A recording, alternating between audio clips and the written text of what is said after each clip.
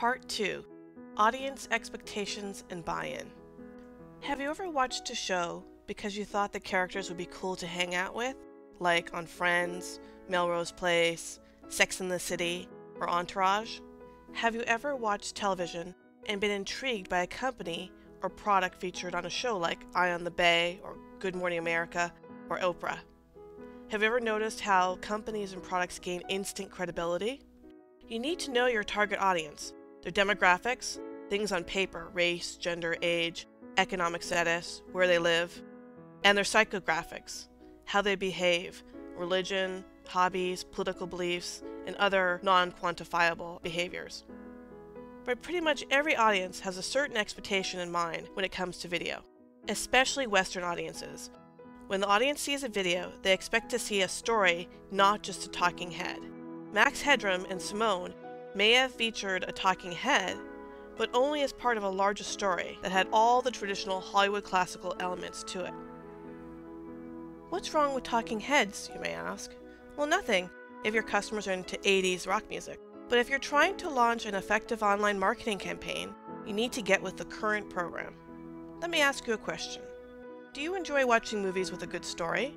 If you do, you're part of the majority of audiences, because most people like to be entertained with a story and follow the experiences of sympathetic characters.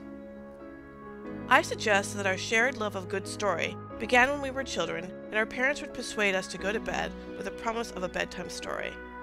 Our shared love of story has continued into adulthood, as evidenced by the news programs luring people to tune into their broadcast by announcing, "Our top story tonight is..." So doesn't it make sense that if you want people to tune into your message, a talking head alone won't get the job done?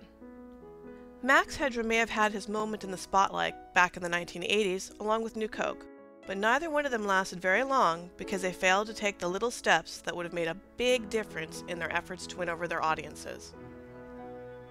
I just can't stress upon you enough the importance of audience expectations. Let me ask you some questions that reflect upon your own expectations as a consumer.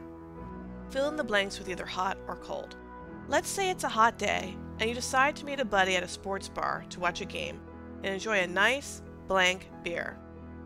Or maybe it's a rainy day and you decide to curl up with a good book and enjoy a nice, blank cup of tea.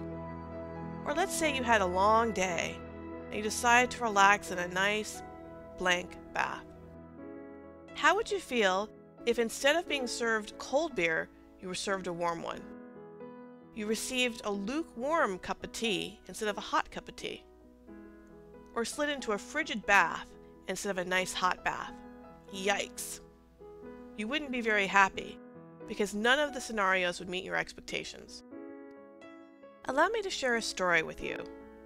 A movie came out in the mid-1990s called Now and Then. It was a coming-of-age film starring Cloris Leachman, Demi Moore, Rosie O'Donnell, and Christina Ricci. In one scene, Leachman wanted to get a rise out of the girls, so the comedian and her decided to pull a practical joke. In an effort to make the girls look uncomfortable, she put salt in some lemonade instead of sugar, and served it up to the unsuspecting girls. During the take, they innocently took a sip expecting a pleasant, familiar flavor, but instead they ended up with a mouthful of bitter, salty lemonade. Only one girl was able to play it off.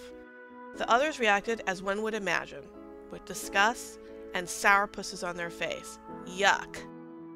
So what that means to you is that just like when the girls took a sip of lemonade and expected to taste a tangy citrus beverage, when a viewer turns in to watch your video, she or he expects to see something like other videos or basically mini-movies. The point? When viewers tune in to watch your video, they expect to see something like other videos with a familiar style.